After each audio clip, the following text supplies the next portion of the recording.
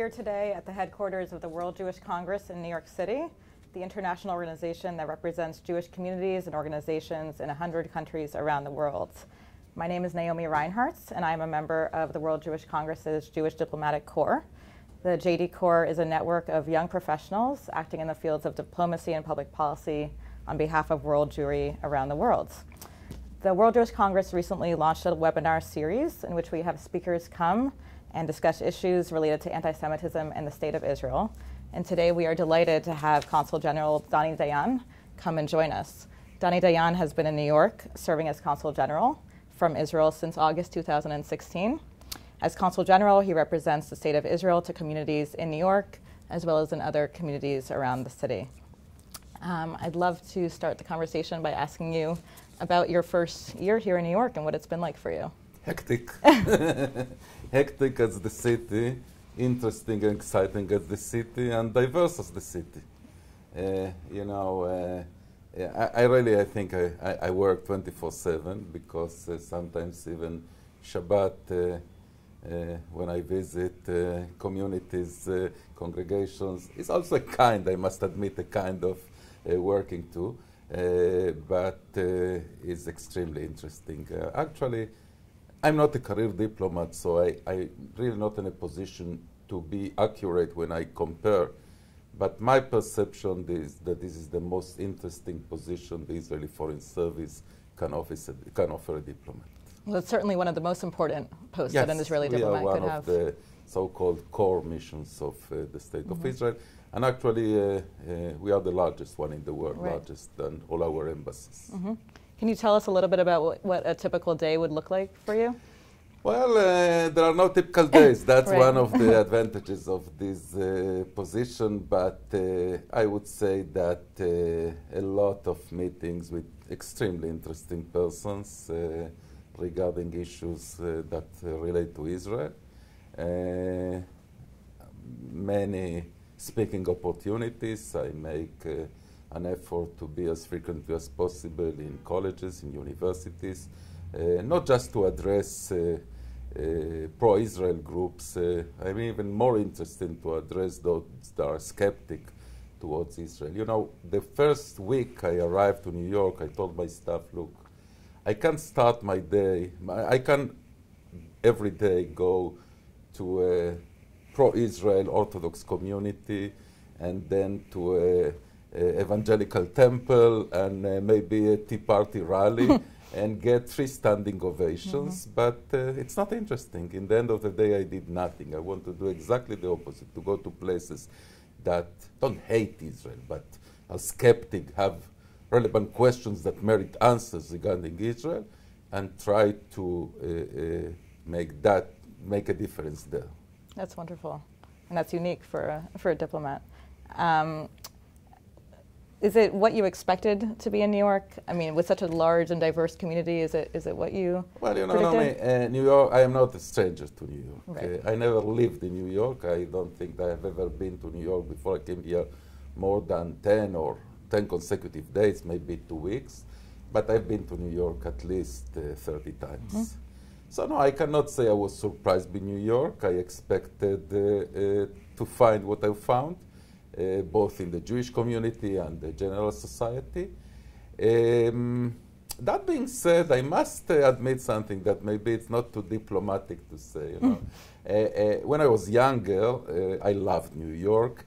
And then as I grew older, my preference went to more sedate places like Paris, for instance.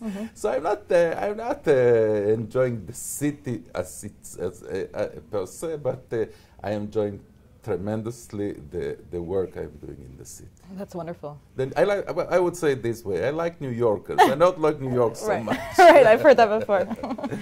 One thing that's interesting about you is that you were born in Argentina and that you're fluent in Spanish, and I know that you've already made some inroads with the diverse Latino community here, and I'm curious how you've gone about doing that. Well, you know, when I came to New York, we had a few strategy sessions with my staff, with my senior staff, and we identified 3 non-Jewish top priorities. The first one was the Latino community. It has nothing to do, I think, with the fact that I myself, in some sense, I am a Latino. Yeah. I was born in Buenos Aires. I brand myself as the first Latino Consul General of Israel in New York. Yeah. But we have to understand the importance of the Latino community. It's the fastest growing. New York City itself has already 27% Latino population. In 40 years, this country will have 33% of Latino electorate. So we have to start now to reach out in order to maintain the alliance that we have with the American society. The second top priority we defined is the liberals.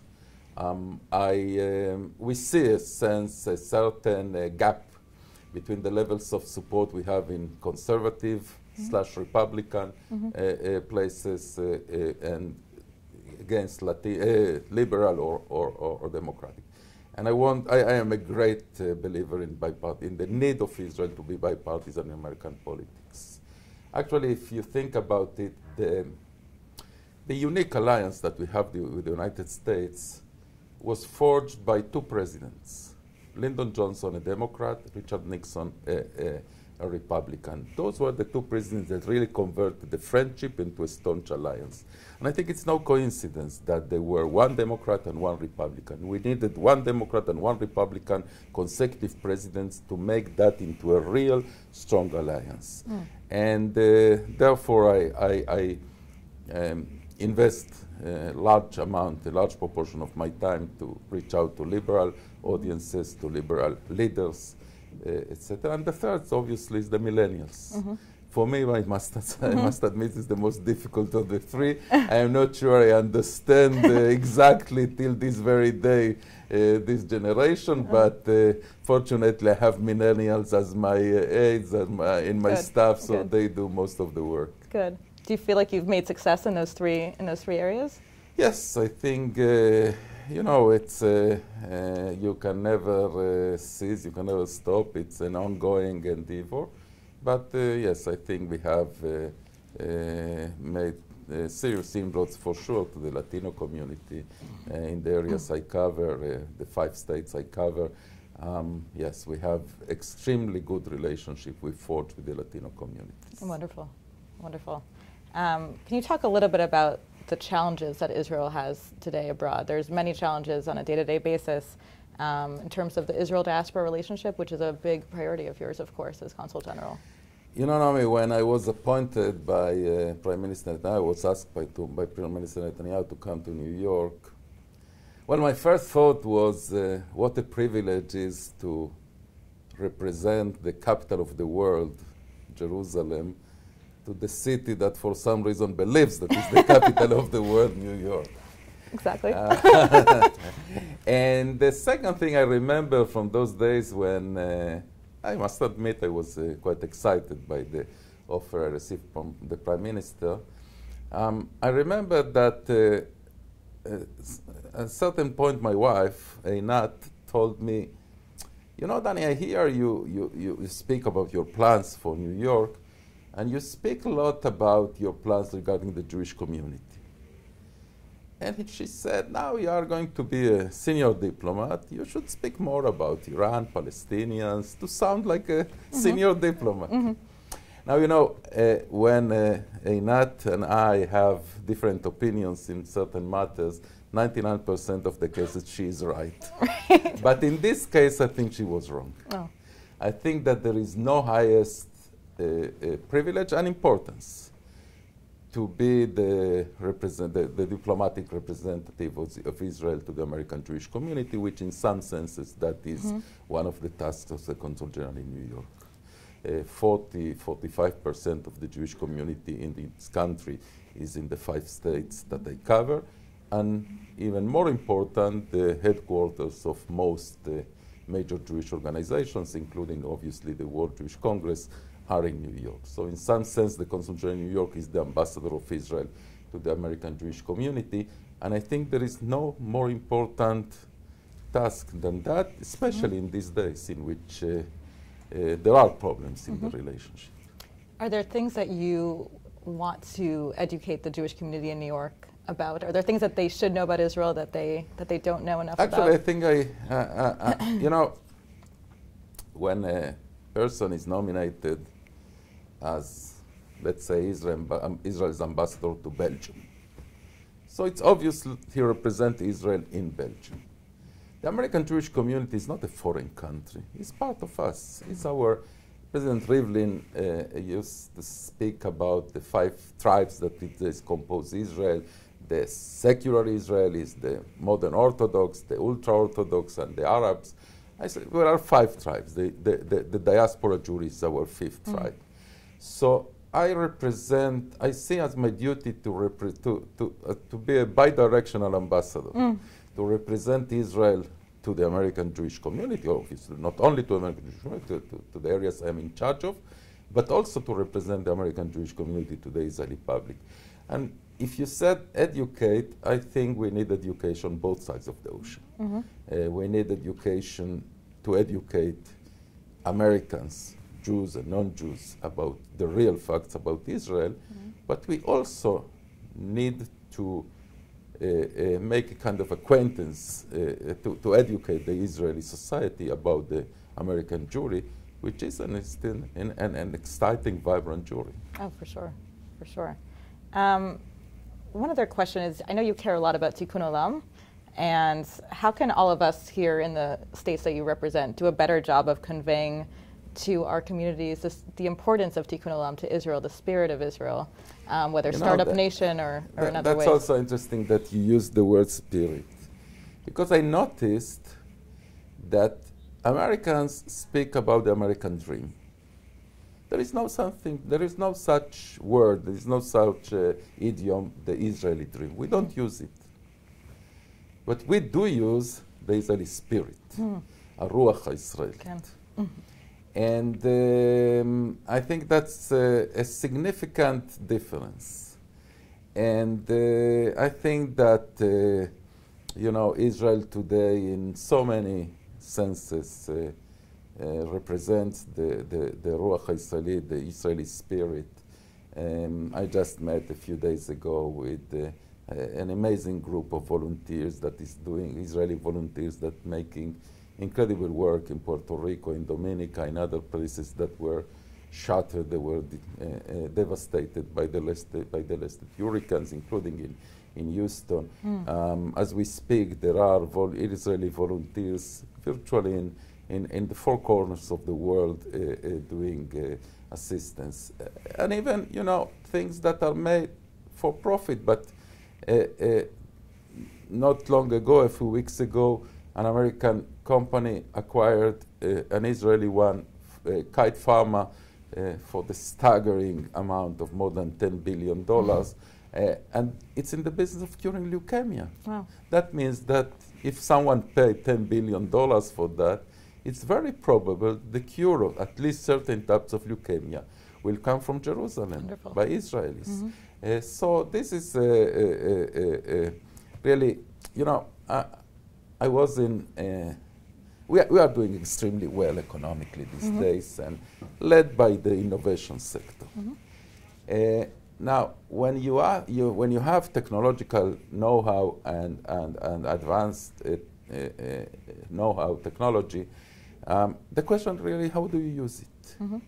And I am proud to say that we use that advanced technology for Tikkun Olam. I was in the sidelines of the previous General Assembly of the UN. I'm not in charge of the UN, but obviously when the Prime Minister was here, I escorted him to the UN. And in the sidelines of the General Assembly, he convened a meeting with 12 African leaders. And in that meeting, Israeli companies presented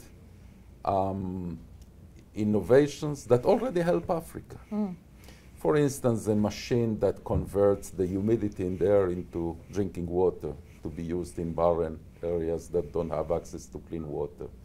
Or a non-intrusive device that can monitor your internal organs and transmit it by satellite to a specialist sitting in Tel Aviv, New York, or any other place in the world to diagnose. And even if you excuse me, do-it-yourself circumcision tool that helps prevent sexually transmitted diseases. Wow. A tool that Prime Minister Netanyahu referred to as cutting-edge technology. And those are the things that we are doing today for the sake of the world, and I'm extremely proud of it. By the way, if I may add, even not only using our high technology, the fact that as we are speaking now, Naomi, young Israeli men and women are endangering their lives in order to extend humanitarian aid to Syrian refugees, to Syrian citizens inside Syria, being the only country in the world that does it inside Syria. Wow. Clothes and medicine and construction material and many other things. I think it makes me very proud to represent Israel. For sure, I can see why. Can you speak, you're 1 year down and you still have some time left here in New York. Can you talk a little bit about what you hope to accomplish in your next several years here? Well, ultimately the goal of any diplomatic mission is to garner support for your country and to garner support for the policy of your government also. I always say I represent the whole Israeli society. I represent the LGBT activist from Tel Aviv and also the ultra-Orthodox rabbi from Jerusalem. I represent the Muslim Israeli from Sachnin and the Jewish settler from Kiryat Arba. But I represent one policy, the policy of the government that was democratically elected by the citizens of Israel. And that is the main task, to continue to do it. But I must admit that the relationship between Israel and the American Jewish community has become really so close to my heart. And I devote to that in some senses more than I expected, but I think that's what is needed right now. Wonderful. Is there a favorite part of your day? Well, I must admit that it's so interesting, so diverse, the position that my day is so diverse with media. Look, our mission, our consulate deals with politics and diplomacy and economy and commerce and culture. By the way, I love the fact that we have a large cultural department that promotes Israeli culture in the areas we are in charge of. Jews, non-Jews, diverse communities. So it's really, I must admit that when I'm a little bit tired, problems, I go to our cultural department and sit there for a few minutes, a few moments, speaking with our cultural staff about their programs, their initiatives, and that is the best relief. We have really an amazing cultural scene these days in Israel that really makes us so proud, from the Batsheva ballet to the best, to exciting writers and films, etc. So that's there are diplomats that think that culture is a luxury. You don't really need that in a diplomatic mission. I am so glad we have it.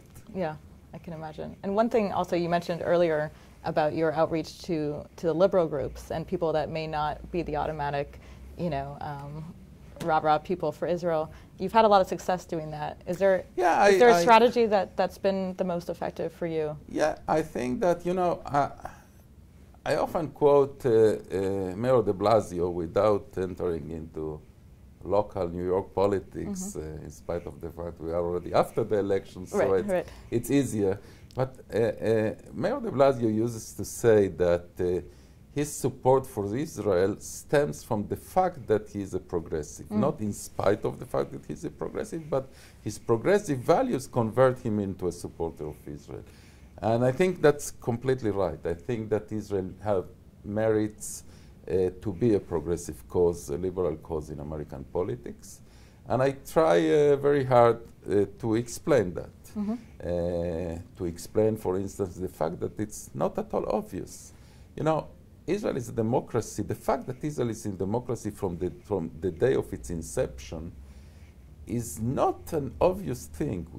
Think about it, Naomi. Israel was established during a war by mainly two communities that were devoid from any legacy of democracy: Eastern European Jews and Middle Eastern Jews. They didn't know what is democracy.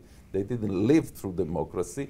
Nevertheless, when they came to Eretz Israel, when they came to Israel and founded, they established the country in the midst of a terrible war in which we paid a daunting price, and then waves of immigrants that we have to absorb. Nevertheless, there was no doubt for 1 second we are going to be a democracy. And I'm very proud. Look, our democracy, as any other democracy, is not perfect. There is no perfect democracy. But we can be very proud of it. The fact that, you know, we have Supreme Court members that are judges that are from the Muslim Arab minority, a deputy commissioner of the police is a Muslim Arab, etc., etc. The second thing, you know, there is in some liberal some liberals say that the notion of a nation state is old-fashioned, and ask why you're so adamant in the need to have a Jewish state. You know, my answer to that, Naomi, is that what is a Jewish state? A Jewish state is not a state in which Jews have more privileges or rights than non-Jews. On the contrary, in a Jewish state is a must that every person will have the same rights, Jew or non-Jew. A Jewish state is not an halachic state ruled by the religious Jewish law. On the contrary, a Jewish state can take into consideration religious values, but the legislation is secular. I will tell you what is a Jewish state and why we need it so badly. A Jewish state is a state in which, when a Jewish community is in danger, in that case the Jewish community of Ethiopia, the prime minister of that country calls the CEO of the airline, the national airline, in this case El Al, and tells him, Mr. CEO, you are going to cancel all the commercial flights of your company to New York, to Hong Kong, to Beijing, to London, lose millions. You will strip all the seats from the aircrafts in order to make more room to human beings. You will send them for 36 hours to Addis Ababa to rescue the Jewish community. That is a Jewish state. No more than that, but not also no less than that. And you know, if that community in danger weren't a Jewish community, we would participate in the effort, as we do in Haiti, as we do in Nepal, and we do other places when there are catastrophes in Mexico. But to such extent, we do it for a Jewish community. And on the other hand, we know that for a Jewish community, only a Jewish state will do that. How do we know? Because unfortunately, we have the experience that when Jews were were massacred and there was no Jewish state, no one came to rescue them. So that's the reason and I can't think of a more liberal reason to have a Jewish state than that. That's beautiful. It's a wonderful way to put it. And yeah, and and you know, and then we go to the Palestinian issue. And look, I fully understand that the current situation is problematic. But the current situation is a result of the fact that we recognize that there are two national groups that are indigenous to what we call Eretz Israel and the Palestinian calls Palestine or Palestine. And we recognized, and that's the reason we always accepted. We just celebrated 70 years from the partition resolution, which we accepted and the Arabs rejected. Unfortunately, the Palestinians continue to see us, not the settlers, I mean Tel Aviv, as foreigners. And as long as that is the situation, I am pessimistic that we will make the necessary compromises that are needed to make peace. You know, I was, a few weeks ago, I was in a certain synagogue here in Manhattan, and the keynote speaker was the Secretary General of the UN, Mr. Guterres. And Mr. Guterres said the following, and I quote exactly, I believe. Quote, "The temple that the Romans destroyed in the year 70 in Jerusalem was a Jewish temple," unquote. No political conclusion, nothing, just a well-known historical fact. The following day, the Palestinian envoy to the UN presented a strong protest to the Secretary General, saying that he should retract his statement that is an affront to the Palestinian people. As long as that is the way they educate the people, we are going further and further from peace, because you don't compromise with someone that you educate that is a colonialist. That's the reason, Naomi, I always say that the most important person in the peace process is not the President of the United States, with all due respect, and not the Prime Minister of Israel, and not even the President of the Palestinian Authority. The most important person right now in the peace process is the Minister of Education of the Palestinian Authority. And when they will start to educate that Jews are also indigenous, not exclusively, also indigenous to that patch of land that we call Eretz Israel and they call Palestine, all other issues, I believe, are technicalities that will be solved quite quickly. Unfortunately, we are not there yet. Do you stay an optimist, or do you? Well, unfortunately, when I see the tendencies in the Palestinian society, it's very difficult to be optimistic. But you know, our late President Shimon Peres, in one of his innumerable original sayings, said that the difference between an optimist and a pessimist is they both die the same way. An optimist and a pessimist die the same way, but they live completely different. So recommended to be an optimist, and I take that recommendation. You might as well. Doesn't hurt. Exactly. I had one more question. Earlier you mentioned, when you talked about the liberals and the other groups that you work with here in the Latino communities, you also mentioned the millennials, which is my peer group, and many of the JD cores are millennials, as you know. Why are they the most difficult? You know, when I arrived to New York, my spokesperson took me to a tour of many media outlets. We were in the New York Times, and we were in this, and we were in that. CNN and CBS, etc., etc. And then we went to a certain website, the headquarters of a certain website that caters to millennials. A quite impressive one. The guy that established and ran the website, he already interviewed President Obama and Prime Minister Cameron of UK, a successful one.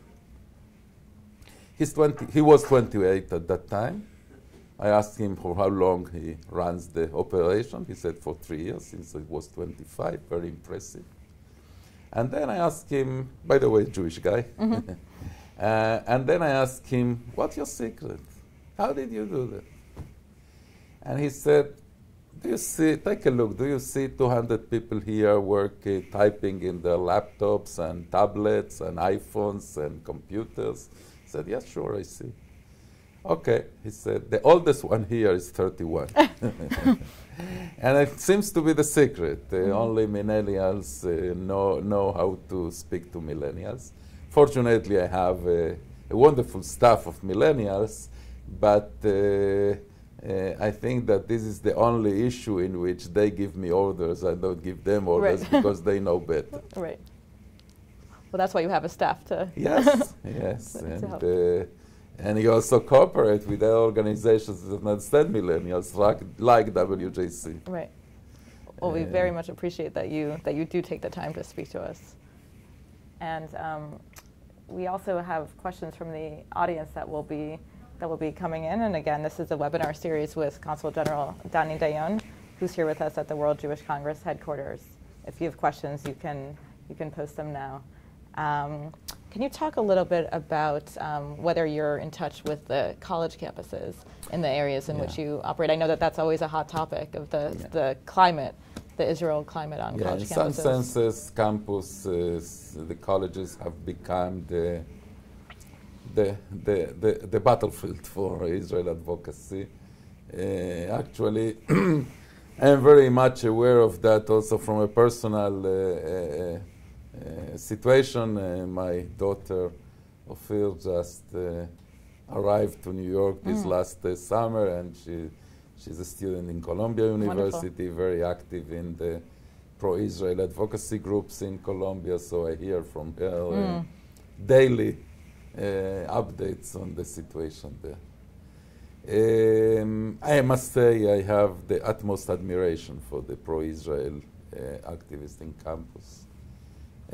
It's not easy. I myself, in some cases, I have wonderful experience in campuses. I must, for instance, one of the people say I should be surprised. One of the most liberal colleges in the country, in Swarthmore, in Pennsylvania. Every year I come there to a class given by a Palestinian lecturer on war and conflict, and he opens it to the whole college, and we have always really a fruitful discussion, an open and positive and fruitful discussion. In other cases, for instance, in the City College of New York, I was almost physically attacked by Palestinians and pro-Palestinians. What makes me optimistic is the fact that I see the quality of the pro-Israeli advocacy groups members there. And, I think that if I try to see, I mean, the full half glass of water,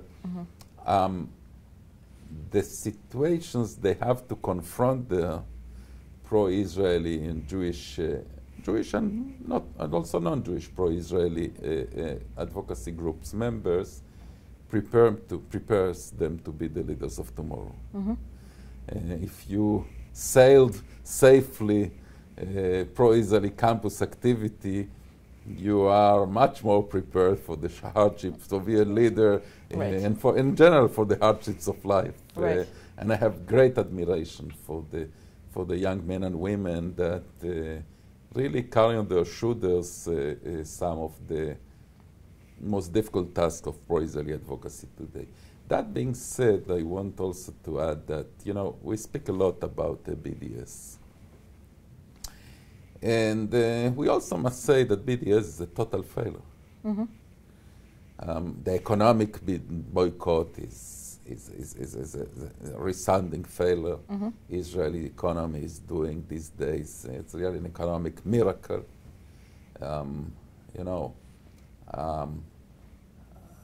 I remember days in which Israel had foreign exchange reserves that after the Yom Kippur War that were enough for 2 or 3 months of imports, and we were in the brink of bankruptcy.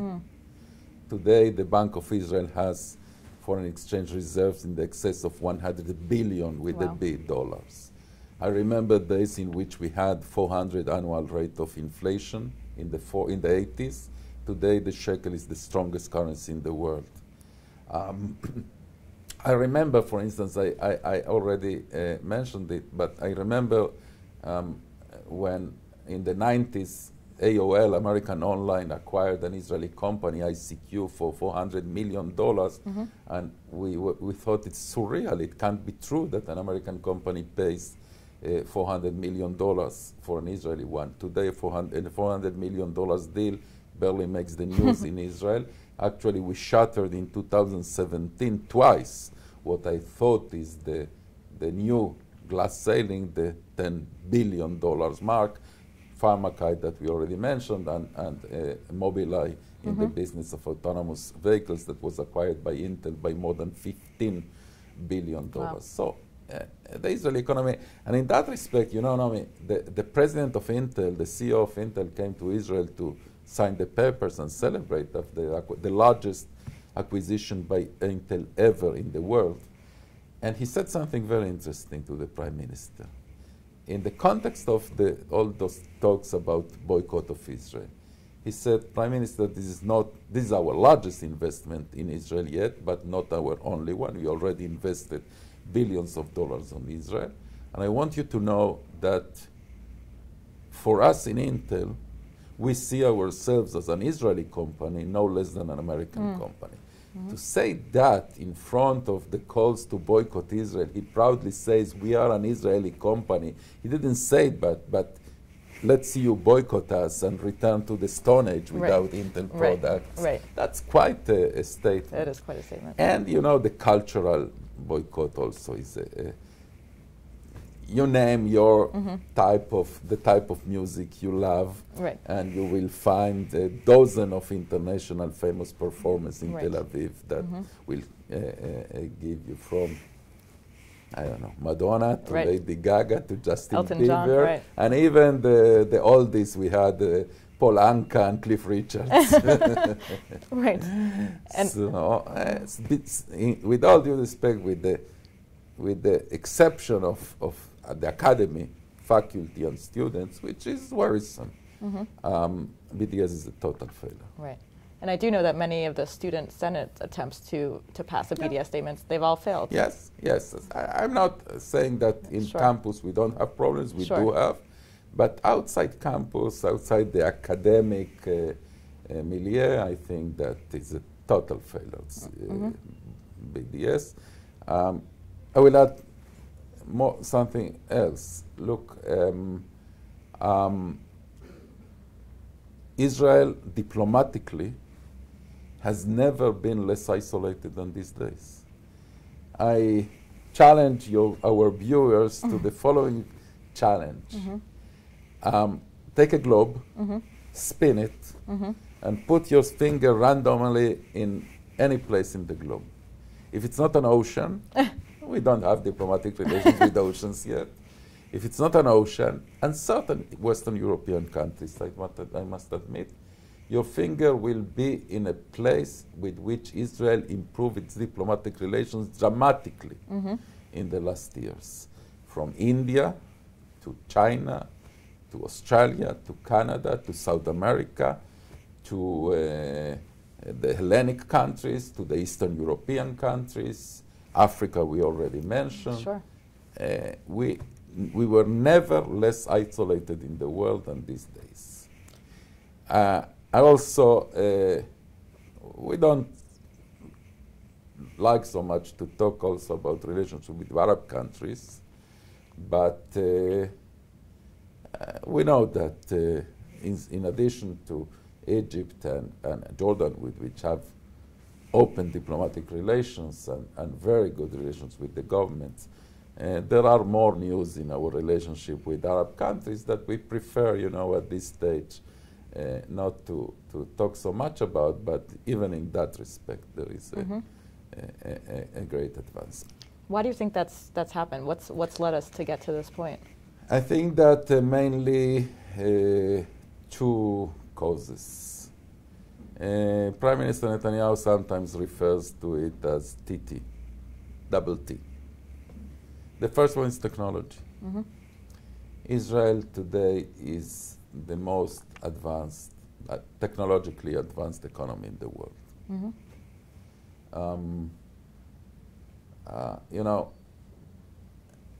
every January there is this Global Economic Forum convenes in a sleepy, snowy community in Switzerland named Davos. And in advance of that forum, they published a lot of statistics, and so we were ranked number 3 as the most innovative economy in the world. I saw that headline. I was happy, you know, number 3 is quite prestigious. But I wanted to see who are the countries that are ahead of us, the US, the UK, I don't know, South Korea, Germany, England. So I clicked on that headline. One is the United States, makes sense. Well, the other was Switzerland, the organized. That's biased. That's biased. Now, with all due respect to my Swiss friends and their innovation in producing cheese, Right. I believe we are more innovative. Mountains, than yes. them. So the number one reason is our technological know-how. And the second, unfortunately, we had to develop an expertise on anti-terrorism ahead of all other countries in the world. Yep. In security, in cybersecurity, in anti-terrorism. That's the second T, terrorism, anti-terrorism. So I think those are the two badly needed commodities in the world these days, all over the world, technology and security, that make Israel so welcome in the world. You know, take for instance cybersecurity. A few months ago, I had a congressman from New Jersey in my office. And I told him, Congressman, you look tired. He said, well, yes, I am tired. He said, why? I don't sleep well at night. Why don't you sleep well at night, Congressman? Have an election now? We don't have an election now. He said, no, you know, we had this in Congress, we had this cybersecurity confidential classified briefing, and since then I cannot sleep well. I said, why? Well, what did they tell you? He said, look, I cannot share with you what they tell you, but I will give you one piece of advice. He said to me, never accept a lapel pin from someone that you don't know. Because it can be an eavesdropping device that transmits everything you say to Russia, or more dangerous even than Russia, to your wife. So that's cybersecurity. Cybersecurity is not the industry of the future, it's the industry of the present. And we made an effort, a conscious effort to become a leader in cybersecurity, and we are. You know, Naomi, in 2014, we are only 8.5 million persons, 0.0 something of the world population. In 2014, 10% of the investment in cybersecurity companies was in Israeli companies. In 2015, 20%. And now we stabilized around the 25%. Wow. That's incredible. You know, we have in Israel the city of Beersheba. In southern Israel. It's called the capital of the Negev. Its claim to fame historically is Abraham, 4,000 years ago. But in the present, in the last 10 years ago, 5 years ago, it was a sleepy, a dusty Bedouin market with camels roaming and $1 a piece T-shirts. Today, Beersheba is becoming, and or maybe already became, the cybersecurity capital of the world. What we did in Beersheba, we concentrated in Beersheba the three legs of cybersecurity. The basic research done by the scientists of the Ben Gurion University in Beersheba, the users, military and civil users of cybersecurity, and the startup companies. All three are in the same campus with really, creating an incredible synergy between them. And Beersheba is becoming the cybersecurity capital of the world. You know, I sometimes joke that I know about two models of establishing a city in the desert. One is Las Vegas, based on gambling, quick marriage, and I won't say what else. And the other is the Israeli model, Beersheba with cybersecurity. I must admit I prefer the Israeli model. Me too. I feel with it more comfortable. Me too. And you mentioned also all this startup nation in Israel, and it's now coming to New York. I've noticed there's a lot of Israeli First of all, startups. One of my most proudest dates in New York was in September this year, when I had the honor of participating in the opening of the Cornell Technion campus in Roosevelt Island. Now look, this is amazing. An international tender for opening a technological graduate institute of the highest quality in the world was published by Mayor Bloomberg, with the best universities in the world participating. You know, my friend, Professor Peretz Lavi, the president of Technion, told me that when he was approached by Cornell to partner in that project, I mean, it's a joke. We are going to be the partners of the Technological Institute of New York. And now is a reality. Now is a reality that really makes us extremely proud, and will change it will make New York, it will make it possible for New York to compete with Silicon Valley on the western coast. And yes, today we have some 300 or more Israeli companies, technology companies that open shop in New York, in diverse areas. Although I must admit that I try to decentralize them. I always tell the Israeli entrepreneurs that come to New York, you don't necessarily need a 212 area code in your business card. Go to the Bronx, go to New Jersey, don't concentrate only in Manhattan, but Israel is like Manhattan. You know that there is this Israeli joke that say that Israelis are the only persons in the world that come to Manhattan to relax. Exactly. Yeah. But yes, the Israeli economy is doing. By the way, people think that it's high tech, but it's not only high tech; it's innovation. For instance, a not so well-known fact is that Israel is the third largest exporter in the world, after the U.S. and the U.K., on television formats, meaning ideas for television programs. Yeah. Some of them dramas that were adapted to the American television and also, but also reality shows and a lot diverse types of programs, quizzes. So it's really innovation. Also, we are very proud of our gastronomy. Oh yeah. That is starting to enter New York also. Oh, the chefs here, yeah. Exactly. We have Chef Adoni and Chef Mesika and Chef Shani and others that they Malabusta exactly. They are going to revolutionize also New York's gastronomic sense. Yeah, for sure. So it's innovation. It's not only technology. Oh, for sure. Well, Homeland, I know, was one of the first TV shows, I believe, that came here.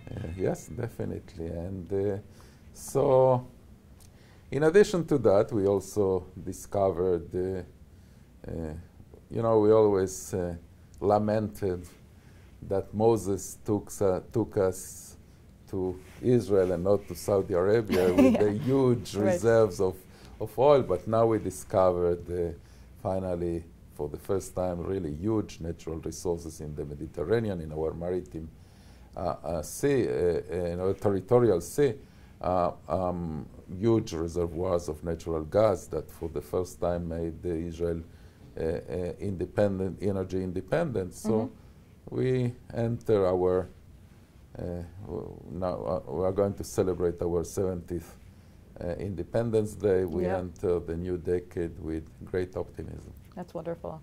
Not with that, not being indifferent to the threats, obviously, Iran and others, but with great optimism.